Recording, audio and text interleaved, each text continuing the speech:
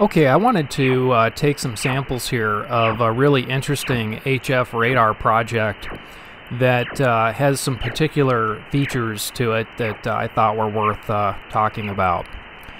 So this particular radar style that we're looking at is a form of modulation known as FMCW, or frequency modulated carrier waves.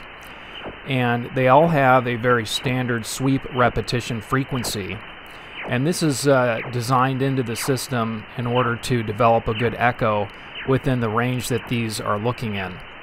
So what are these exactly? Well, these are part of a really neat system made in the California coast, and the company is known as the CODAR Ocean Sensor Company.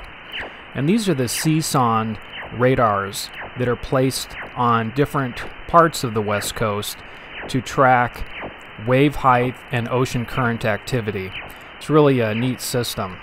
So the CODAR, or Coastal Ocean Dynamics Application radars, are set here between 4.3 and 5.4 megacycles. Each particular radar here is considered a long-range radar and has an approximate view or minimum, or I guess maximum, unambiguity range of 100 to 200 kilometers. The power that each particular signature has is around 80 watts. The sweep that we're seeing here, I wanted to start out with, they're all 25 kc radar sweeps. The program is set up in such a way to maximize the bandwidth that's been allotted for these sensors, and so they're set up in a way where the signatures will never interfere with each other, but they can occupy almost the same bandwidth or frequency. But there will be a time deviation between a couple signatures.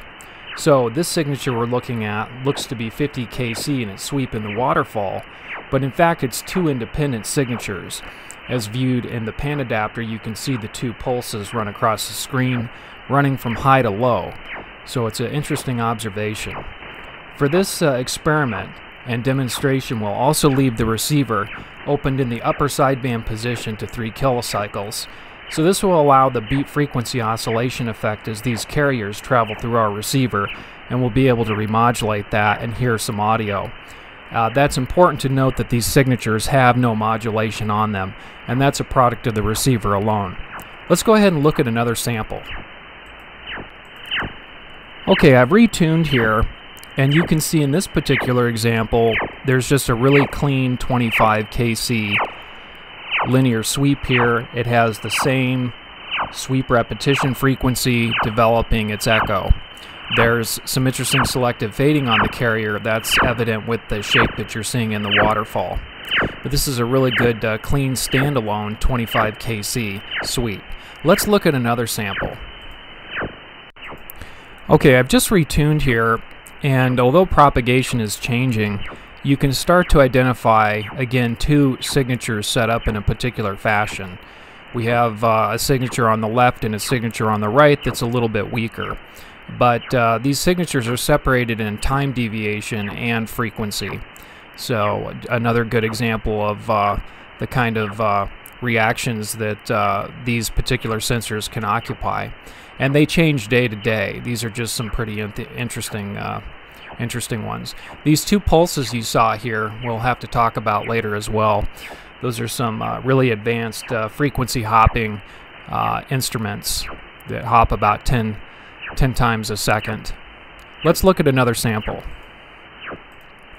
Okay, I've retuned here, and again we see a couple different signatures. The first signature off to the left is much weaker and occupies a whole different frequency range than the very strong sample off to our right, where we have the center of the passband. So again, just a really interesting view of how these specific CSON CODAR sensors are set up. There's also additional Bragg scatter radars that are very dynamic in their application, and they occupy around an 8 kilocycle sweep, and their sweep repetition frequency is very, very dynamic, and so is their frequency, as they're trying to establish a much more direct bearing range and speed of a particular wavefront. And they're a very interesting radar signature to watch as their oscillations change drastically and their characteristics change an awful lot. And we'll have to get additional samples of those. Okay, I just shifted frequencies again here, and this is really one of the highest frequencies that I've seen a particular 25 kc radar signature appear on. And as you can see, it's a standalone, simple, clean 25 kc sweep, very linear from high to low, as evident in the waterfall display. So interesting samples. Again, let's go ahead and take one more. Let's zoom in on this so we can see a little bit more detail of this carrier sweep. This is a pretty good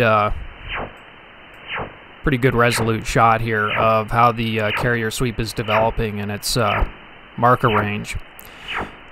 We'll be taking additional samples of the mid-range radar system as well that operates from 11.5 to 14 megacycles with its multiple 100 kc radar sweeps, and also a pretty interesting radar front that's good to view, good range resolution between 20 and 60 kilometers as compared to these at 100 to 200 kilometers.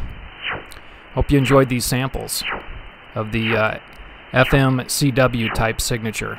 These very obviously very different from over-the-horizon radars and frequency domain radars that we've also been taking samples of. Pretty interesting stuff.